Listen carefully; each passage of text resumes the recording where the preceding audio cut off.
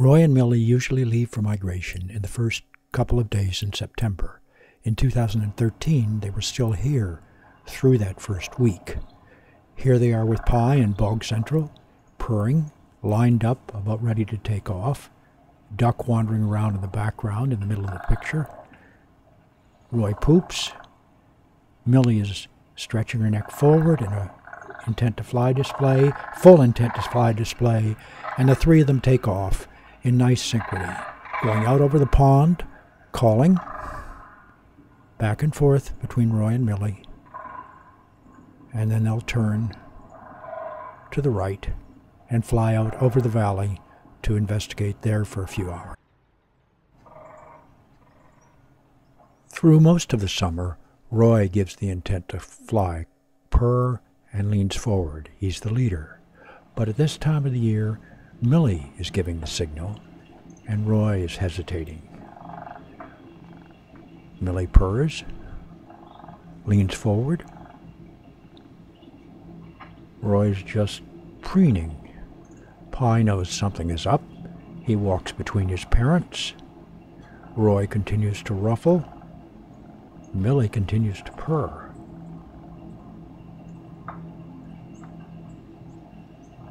She purrs again and leans forward. Roy looks right, looks left. Pi preens.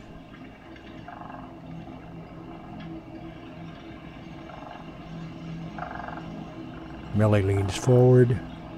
Roy finally seems to pay attention. He poops, a sign he's about ready to take off. Millie gives a full display, and they all leave, with Pi between them, flying up over the trees, across the pond as usual, and down into the valley.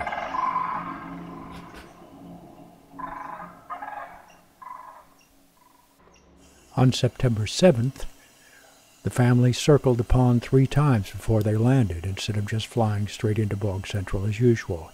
Here they're coming in.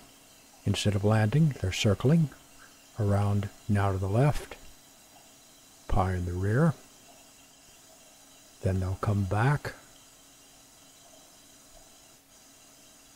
Now they've turned and are circling around one more time. And finally, they will turn to land in the West Bog behind Bog Central. Morning of the next day, September 8th, Roy, Millie, and Pi flew in to their territory from their roost across the valley. They circled the pond again, but this time they were very noisy, calling loudly.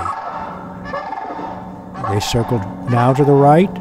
They'll turn, come back, going to the left, and they'll turn again. They're now below the tree line, and now coming in as though they were going to land.